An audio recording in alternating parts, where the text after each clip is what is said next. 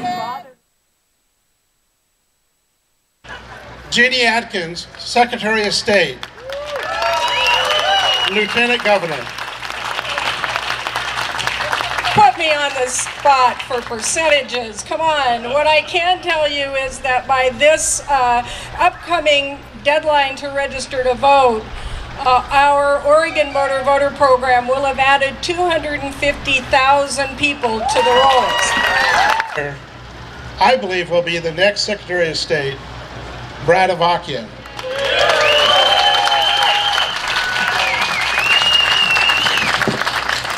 Now looking forward to the Secretary of State's office, it's time for us to take the next step and continue not building walls like Donald Trump wants to do, but breaking them down and getting more people involved in our democracy.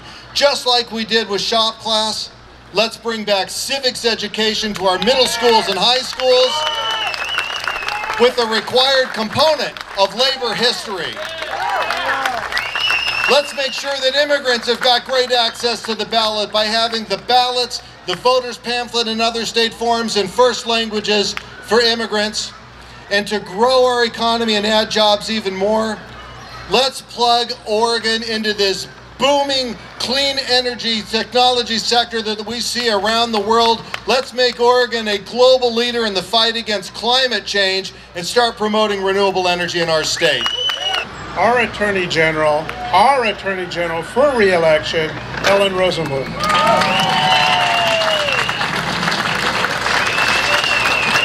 While I am technically the Chief Law Officer of Oregon, I consider myself to be the People's Attorney General. And that's because I see my job as looking out for our most vulnerable, for our families and children, for our seniors, for our students. We also are working on police profiling. We have a great task force, we have some bills, and we're going to make sure that they get passed so that the great work that the legislature did 2 years ago will now be fully implemented, and we will eliminate profiling in this state for once and for all.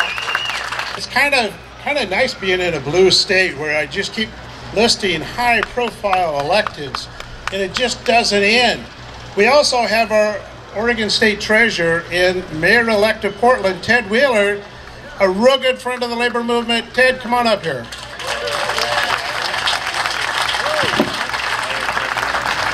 Good afternoon, everybody.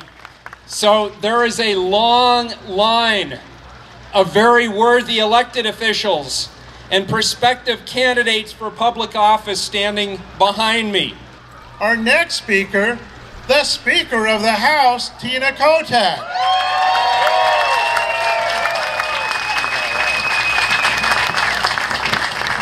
The fight is real. The fight is real in the workplace, no matter where you are. And I want you to know that the folks up here, the folks in the Oregon House and the Oregon Senate, and the woman who wants to continue to be our governor will have our backs, will have your back in the workplace.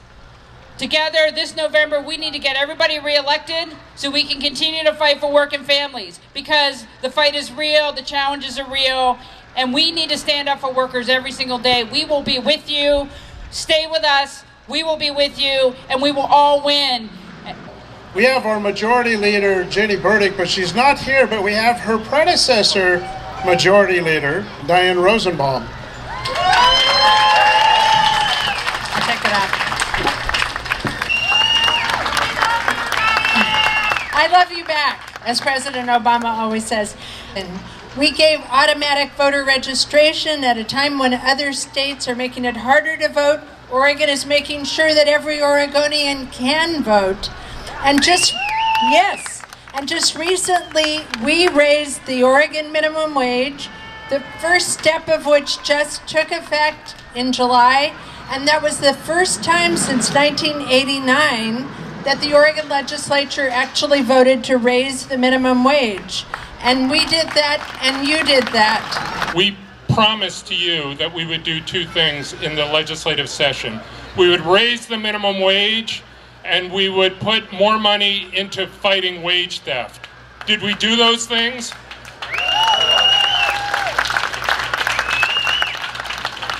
Next year, we're going to get paid family leave. We're going to get pay equity. We're going to get a transportation package that has good labor provisions, good public health provisions in it. We are going to have fair scheduling for people in Oregon so people don't learn their schedules a day before and then they have to find childcare and do their other work. We are going to do the right thing for Oregon. Across the country rolled back. All across the 50 states, the red tide in 2014 elected more anti-worker politicians. And I should say that in Oregon, what we did was unique. We gained to 18. It's now time to push on to 20. It's now time to add those additional seats. Jennifer Williamson, who is kicking and really being successful in creating more Democrats, and we want more of them in the House this cycle. Jennifer Williamson.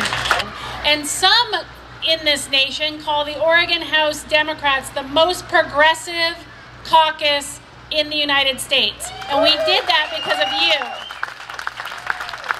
And we could not have done that without the support of our brothers and sisters in labor. So come on up, I want to introduce you to the team. You all know Speaker Tina Kotek, Representative Margaret Doherty, Representative Susan McLean, who is in a tough race out in Hillsborough, Carla Peluso in a race in Gresham. Technically, we're all in races, so. Barbara Smith-Warner from Northeast Portland. Tobias Reed, who is a current House member and will be our next state treasurer. Kathleen Taylor, you met her as a Senate candidate, but she is in fact still ours. Ann Leininger from Lake Oswego. Lou Frederick, again, the Senate's trying to claim him. He'll leave us at the end of the year, but for now he's ours. Rob Nose, maybe the largest, loudest voice as a labor activist in our caucus. Representative Chris Gorsuch from Gresham, East County. Brad Witt from up near Scappoose. And Jeff Reardon from East County. This is the most progressive caucus in the United States. And because of these folks, I have to bring a cheat sheet to be able to go through all of the bills that we passed. Because the list is long. You've heard about all of them though. Paid sick leave, raising the minimum wage, taking us closer to pay equity through closing some loopholes, ban the box, retirement security, and I want to call out Tobias Reed for being the champion on that bill and getting that bill passed. Free community college for Oregon graduates, and more funding for career and technical education. I could go on, the list is very long, but I wanted to make sure that you met our team and that you cheer them all on, because again, we're all candidates, and to make sure that you know that we may be the most progressive caucus in the nation, but what that does is it puts a target on our back. We cannot go back to the time when we had no paid sick leave. No paid sick leave. Raising the minimum wage. We can't let them roll that back. And because of those things, we have a target on our back, each and every one of us.